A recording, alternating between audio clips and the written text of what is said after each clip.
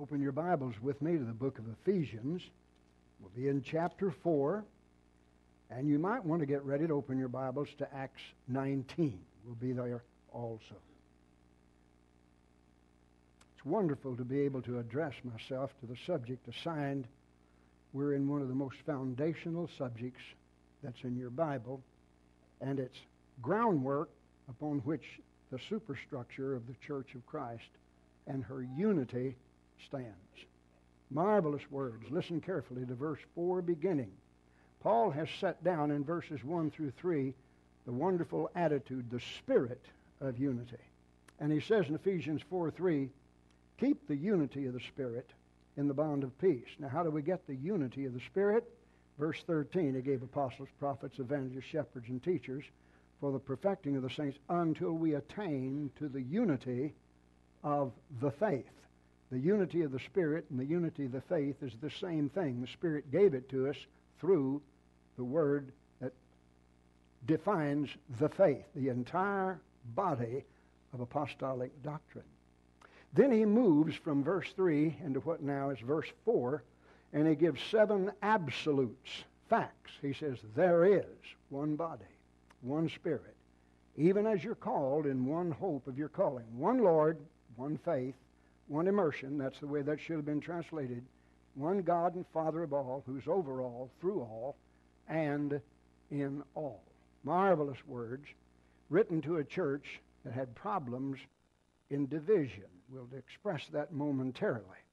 Right now, the challenge of the student of Ephesians is to try to determine why the Apostle Paul even wrote the letter of Ephesians. Why did he say what he said? Why did he say there's one Lord, one faith, and one baptism? What for? Why? What brought it out? What's back of him being guided by the Spirit to make these statements?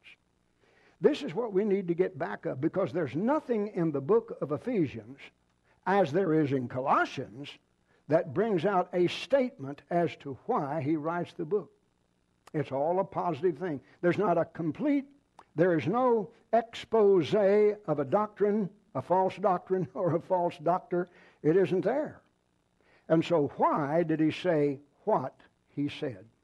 Well, there are some strong indications in the book. With a real study of it, you'll begin to pick out there are reasons that begin to emerge from your study that you're just confident he addresses himself to.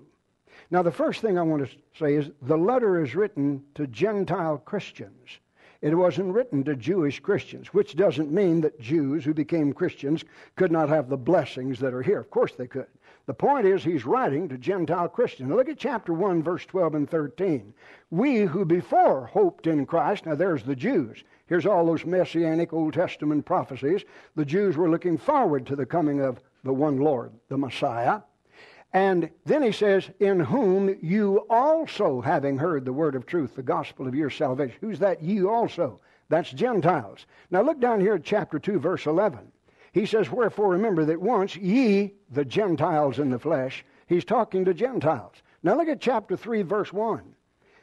He says, for this cause I, Paul, the prisoner of the Lord, in behalf of you Gentiles, if so be you've heard of the dispensation of that grace of God that was given me to youward. He's talking to Gentiles in chapter 3 and in verse 3. He says how that by revelation was made known to me the mystery. And in verse 6 he defines the mystery. He says, to wit, that the Gentiles were fellow heirs, fellow members of the body, fellow partakers of the promise in Christ by the gospel. What's this fellow heirs? Fellows with who? The saints, Israelites who were Christians, fellow members of the body. What body? The body of chapter 2 he just got through saying is the body of the reconciled.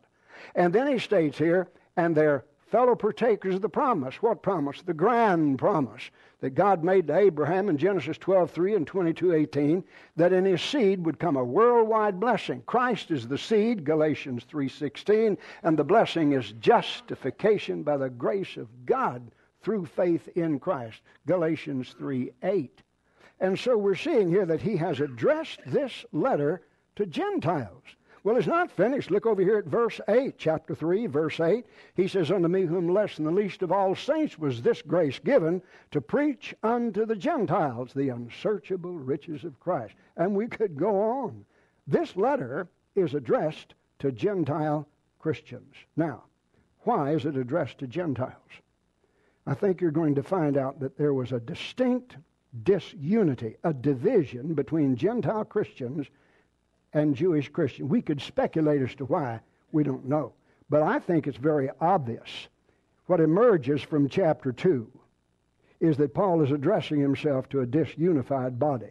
Now, I won't go into it very deep, but the idea that the book of Ephesians is addressed to the Ephesian church might be held in abeyance because in the most ancient manuscript copies, the Sinaiticus, the Vaticanus, the Alexandrinus, I believe that's right, the word at Ephesus isn't there. So we raise the question, why is the term at Ephesus in the opening verses if it wasn't there originally, unless it started at Ephesus, went around through Western Asia Minor to the churches there and came back to Ephesus.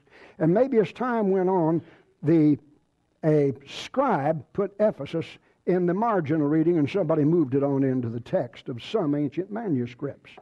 And so really when I say the book of Ephesians is written to these people in Western Asia Minor, you'll be able to see what I'm talking about. Now with this in mind then, we're going to see in chapter 2, look at verse 11 beginning. Now read this carefully. He says, wherefore remember that once you, the Gentiles in the flesh, who are called uncircumcision, by that which you call circumcision in the flesh made by hands, that you're at that time separate from Christ, alienated from the commonwealth of Israel, strangers from the covenants of promise. What was their condition? Without hope, without God, in the world. Whew! Terrible. And I can just see some of these Jews who became Christians looking down their 1,500-year-old snobbish nose and making fun of these Gentiles because we are the chosen people, and they were second-class Christians. Now, that may have been the idea. One thing shines out to me. He says these Jews, these Gentiles to whom he's writing, need to find out who they really are and how valuable they are to the Lord Jesus Christ. So he says in verse 14, Christ is our peace, who made both Jew and you one. Look at that. He brake down the middle wall of partition, having abolished in his flesh the law of commandments contained in ordinances. What to do with the great law of Moses that made a distinction between Jew and Gentile? You know, you read over there in the 147th Psalm, verse 19 and 20, God says, I have not given these testimonies to any nation at all. The only one that ever received the law of Moses was Israel. And they took that and they became covenant-related children of God. So that made a distinction between Jews and Gentiles. Paul says God has now taken away the law. He's abolished it. It served its wonderful purpose. Now then, are the Jews the special people of God today? Absolutely not. The church of Christ, including Gentiles from all over the world. Even as Abraham stated a long time ago, in thy seed, said he, shall all the nations be blessed. And the blessing is to be received by any Gentile who becomes as valuable to our blessed Lord Jesus as any Jew that ever became a Christian. Now we need to understand that and help some of these millenarians today that just don't seem to get that point. With that in mind, then come down here to verse 15. Having abolished in his flesh the enmity, the law of commandments contained in ordinances, that he might create in himself of the two, both Jew and you, one new man, a new humanity, brand new, not Jew, not Gentile, not black, not white, not tan, not yellow, Christian, one new humanity. And if the Church of Christ adopts this, there's a whole lot of problems that sink and die. And we have a grand unity when we understand that. And so he goes on to say, and that he might reconcile them both in one body unto God through the cross, having slain the enmity, the ill will, thereby. And he came and preached peace to them that were afar off, that's us. Peace to them that were nigh, that's the Jews. And he says that we both have our access unto one Father in one Spirit through the Lord Jesus Christ. What's the access? In the Greek, that's the word prosagoge. Look that up in your lexicon. Look it up in your Bible dictionary.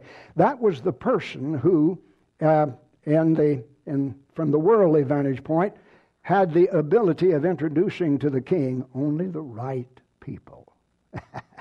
And so our Lord Jesus introduces us into the very presence of the mighty King. Jehovah is his name. What a wonderful thing it is. And so you're seeing here that this type of language indicates he is buoying up. He's trying to get these Gentiles to see they're not second-class Christians. Not by any means, regardless of what your Jewish brethren are telling you. And so in this, we're beginning to see that there was a division there that Paul addresses himself to. So, what does he do? He appeals to 7 absolutes. Facts. There is one body, one Lord, one faith.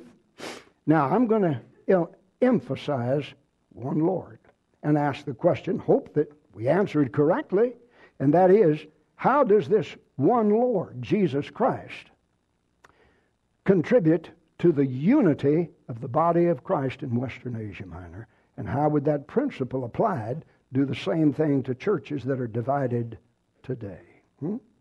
As we look at this, he says there's one Lord, one faith, one baptism, one God. Now, what's the difference between the Lord and the God? There's no difference in the person. Just like when Jesus was standing before Thomas, and Thomas saw in the resurrected body of Jesus the prints of the crucifixion. And as he saw them, he deducted what could only be deducted. He said, what? My Lord and my God. So they're the same person. Now, Jesus is Lord, Jesus is God, but we're speaking of God the Father over here, the architect and the fountainhead of all the blessings we receive in Christ in Ephesians 4. What's the difference then? I would think that God here, the one God, is deity. That's his nature. And as our brother yesterday set forth in such clear and capable terms, set forth what it means to have one God contributing to the unity of his people. What's the difference between the one God and the one Lord? The difference is between the nature of deity that's emphasized and the lordship authority of Jesus Christ. We're talking about his authority. There's the idea. Now, if you'll turn with me to a couple of passages of Scripture, look over here at the book of John, chapter 5. Look there at verse 22 beginning. He says, neither doth the Father judge any man. He hath given all judgment unto the Son, even as he's given all judgment unto the Son, that all may honor the Son, even as they honor the Father. He that honoreth not the Son honoreth not the Father that sent him. Now, how is Jesus, who is the judge, God has given all judgment to the Son, how is Jesus going to distribute, how is he going to officiate that judgment? He says in John the 12th chapter and in verse 48, he that rejecteth me and receiveth not my word has one that judges him. The word that I spake, the same shall judge him in the last day. And so we're speaking here of the authoritative word of the one Lord. And when people are divided, they've got to come together upon the book, upon the message in the text. They've got to have the Word of God. There's the idea. And that will bring people who respect that authority, respect that lordship authority. That's how they can reunify. There's the idea of one Lord. Turn with me to the book of Matthew. Look at chapter 8, beginning in verse 5. You have a Roman centurion whose servant is sick. And he heard about Jesus, and he sent for him. And Jesus said, I'll go and heal him. And he didn't get all the way there before the centurion sent friends to him, Jewish friends, who recommended the centurion to Jesus. And he said, Lord, he said, I'm not worthy for you to come under my roof. Just speak the word, and my servant will be healed. And then he said, for I am also a man under authority. For I say to one, go, and he goeth, and I say to another, come, and he cometh. He understood the authority of the lordship of Jesus Christ. There's the idea. Not every man that saith unto me, Lord, Lord, shall enter the kingdom, but he that doeth the will of my Father. And so in Luke 6:46, why call me Lord, Lord, and do not the things which I say? So the lordship of Jesus, I think, is exactly what Paul is referring to here when he states there's one body and one Spirit. Even as you're called in one hope of your calling, one Lord. And this was to contribute to the situation that existed in Western Asia Minor among all these churches in the Ephesian area. One Lord with His authority. Look at Luke chapter 12, verses 41 and 42.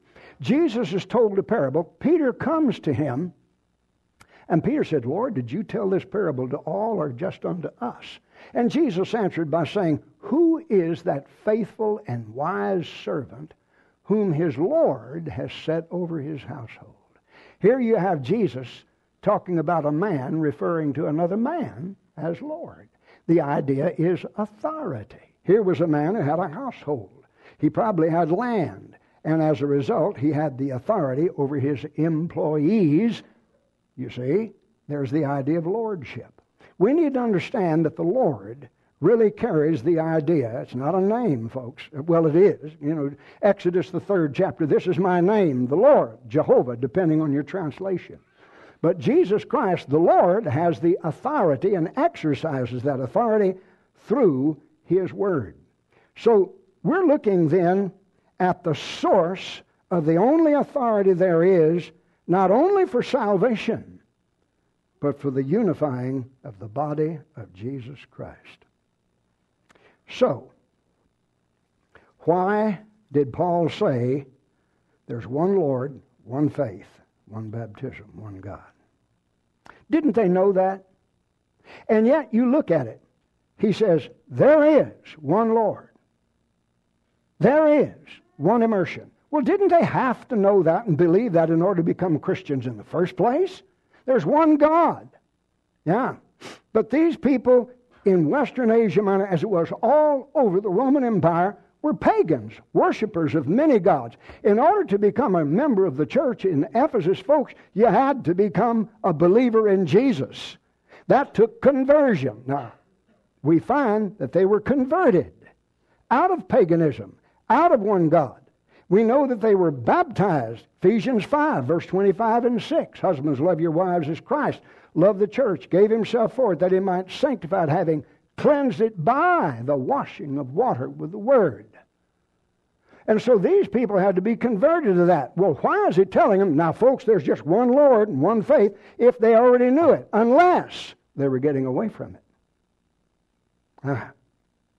And so we're going to have to get some background here to this Ephesian letter, and we want to go back to Acts, the 19th chapter, and get some history here that's really going to help us understand the Ephesian statement, the Ephesian letter. We find that there was Apollos, who in Acts 18 came to Ephesus. He was mighty in the Scriptures. He understood only the baptism of John. And so Paul and Aquila and Priscilla had just come from Corinth to Ephesus. Paul stayed there a little while. They asked him to stay longer. He said no, and he left to go down to Syria and Antioch. Meanwhile, here's Aquila and Priscilla. They're left there. Now here comes Apollos. He preaches the baptism of John. And Aquila and Priscilla heard him and took him aside and expounded unto him the way of God more accurately. And when he was minded to go down to Corinth, then the brethren, verse 27, wrote for him a letter of introduction to the Corinthian church. What does that tell us? It tells us that the church was in existence because it says the brethren wrote the letter.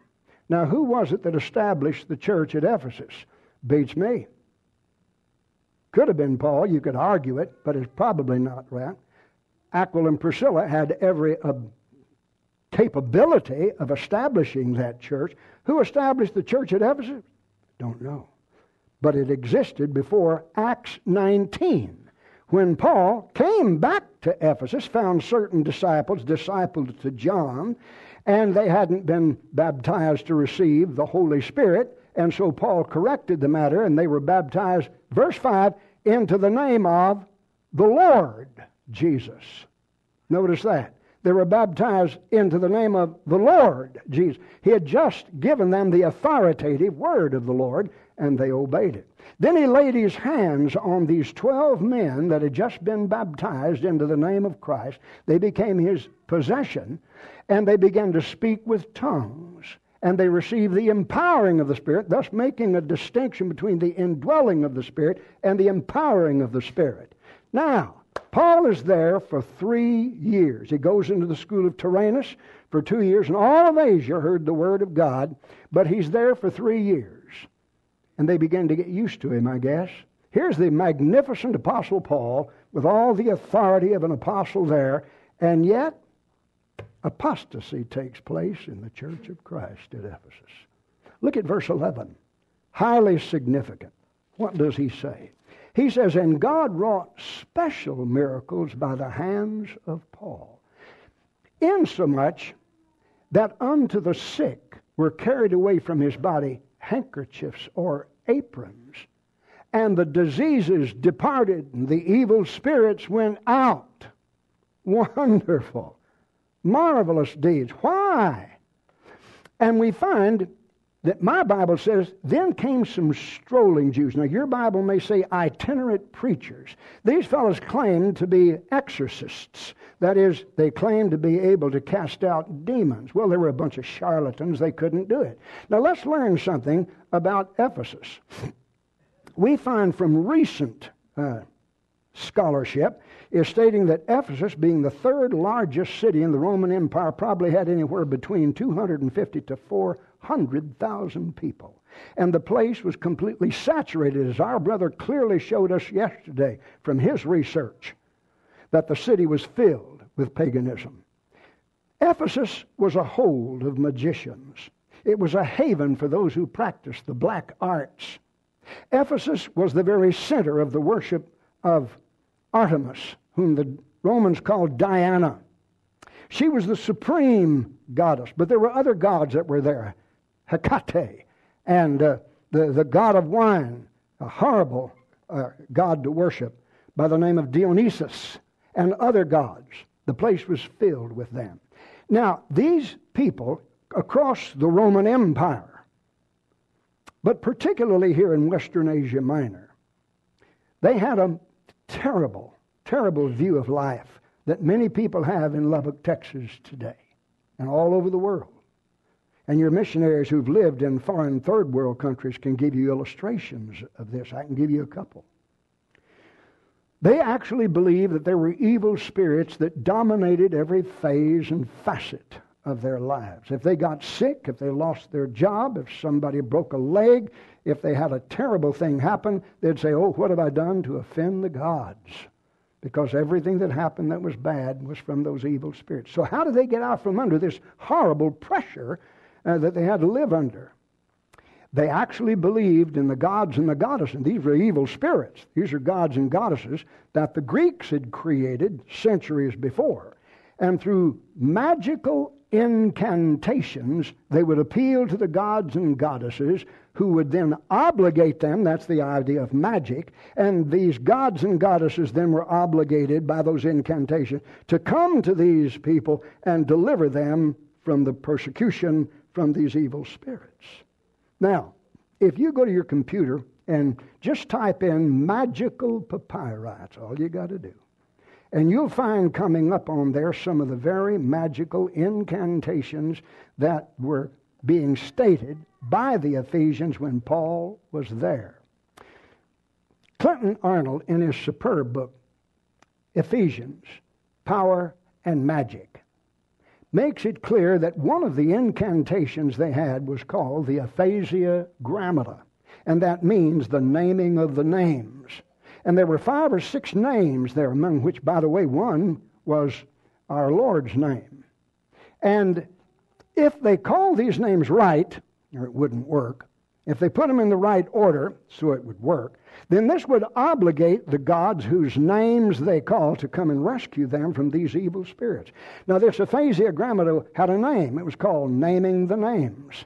There's the idea. So now then, look back over here at Acts 19, Where Paul is working special miracles, here comes these so-called exorcists. They can't cast out demons, but Paul not only could, he was casting them out, and he did it verbally. It's obvious because he would say, in the name of the Lord Jesus. Because it says here in verse 13, they took upon them to name over them that had the evil spirits the name of Jesus, saying, I adjure you by Jesus whom Paul preacheth. Well, to them, this was just a magical incantation.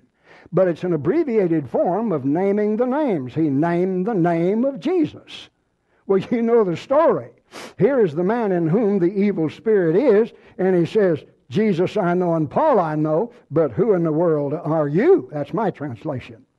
And so he leaped upon them, mastered them both, and they went out of that house naked and wounded. Now watch verse 17. This is significant. It states, and all of Ephesus heard that, got wind of it, and magnified the name of the Lord Jesus. Now this shows you that the Lord here is the one over all of the lords and the gods and the evil spirits that are there at Ephesus. He's magnifying the name, the authority. Remember Acts 4 and verse 12, there is no other name under heaven given among men wherein we must be saved. That name here is his authority. There is no other authority but Jesus Christ. That's the one Lord. And this is exalted. But now here comes the big significant statement in verse 18 and 19. Look at it. It states, and many of them that believe, we're talking about Christians, 3 years of Christianity with the apostle right there in their midst. And it says, many of them that believe came confessing and declaring their deeds. After they saw Paul cast out demons in the name of Christ, it sounds to me like these apostates who had reverted back to their own pagan belief and their own pagan practices, were calling on the names of the gods, rejected Jesus as the Lord God with the power to take care of all of the forces of evil that affect your life. And so it states, many of them that believed came confessing and declaring their deeds, and they brought their books together and burned them in the sight of all, and counted the price of them 50,000 pieces of silver. You could buy a pretty big library with that kind of money. They spent it on incantations. They had reverted back to their old pagan beliefs and their old pagan practices, and Paul corrected the matter. That's why God worked special miracles by the hands of Paul in order to elevate the name of Christ above all the names that were there. And so it states down here in verse 20, so mightily grew the word of the Lord and prevailed. Now, he corrects it, he leaves, and anywhere from 8 to 12 years later, he writes the Ephesian letter.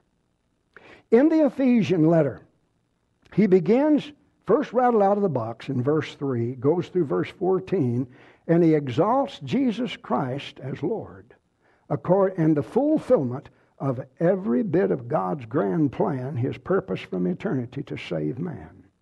And after he praises Jesus Christ, then he turns into prayer, beginning in verse 15, chapter 1. Now look down here at verse 18 with me. Paul is praying a threefold prayer. We're going to look at the third part. He says, I'm praying that you might know. He's praying for the church. They might know something. What? The exceeding greatness of his power towards usward who believe. Now, I didn't say anything about giving you power. He's talking about exerting the power that God exerts in behalf of the church. And so he says, I want you to know the exceeding greatness of his power toward usward who believe, according to that working of the strength of his power. And he's going to illustrate it now. How powerful is the power that God exerts in behalf of the church of Christ? He says, which he wrought in Christ when he raised him from the dead. Supreme power. What kind of power is it? Where you can raise the dead. Well, it goes beyond description. And yet Paul says, wait a minute, I'm not finished. He says he raised him from the dead and set him at his own right hand in the heavenly places. At his right hand. What scripture did he just quote? I want to hear it. 110th Psalm, verse 1. The Lord said to my Lord, sit thou at my right hand till I make thine enemies the footstool of thy feet. A man at the right hand of God has what? All authority. That's right. And he says, the Lord will send forth the rod of thy strength out of Zion. And in verse 5 he says, the Lord at thy right hand will strike through kings in the day of his wrath. He will judge among the nations. Look at the lordship power of Jesus Christ. Now Paul says he raised him from the dead. I'm explaining to you that exceeding power that he operates and exercises in behalf of the church. That's people, you and me. And he says that when he raised him from the dead, set him at his right hand in the heavenly places. Listen carefully. Set him at his right hand in the heavenly places, far above all rule and authority and power and dominion, every name that is named. He used the very language of the aphasia grammata. Why? In order to show Jesus Christ is the one Lord with all that power. And why did he say what he said? Unless these Ephesians had gone back again to their old pagan belief and their old pagan practice. And what Paul is saying to these Ephesians 8, 10, 12 years after what we read about in Acts 19, they'd reverted back. He says, look, don't call upon the names of those gods that don't exist. They can't help. Call only on the name of the one Lord. There's only one Lord. That is what he appealed to. And after Paul describes this indescribable power that the Lord has, he then says, and he gave him to be head over what? Doesn't say the church. Doesn't say it. Now Ephesians 5:22, he's the head of the church, 22 and 3. Colossians 1:24, he's the head of the church, Colossians 1:18. But this doesn't say he's the head of the church. It says he's head over all things to the church. In your NIV it says head over all things for, in behalf of the church. And that's what he said. I'm praying that you might know the exceeding greatness of his power towards usward who believe. And so he exerts that power in behalf of the church. What is he doing? He has control over all things in behalf of the church to get the great job of world evangelism done. But here in this application, if we find here that there's a division between Gentile Christians and Jewish Christians, then we would have different authorities, and that would produce division even as we recognize it today. Where's the division today? It comes from whatever authority you put your confidence in. And if you have an authority, the source of authority different than mine, we just cannot have unity. So he says to these Christians, folks, there's one Lord. There's one authority. And that authority is not only the only source of our salvation, it is the source upon which we must have agreement and solve all of our problems. Oh, thank God for that Lord.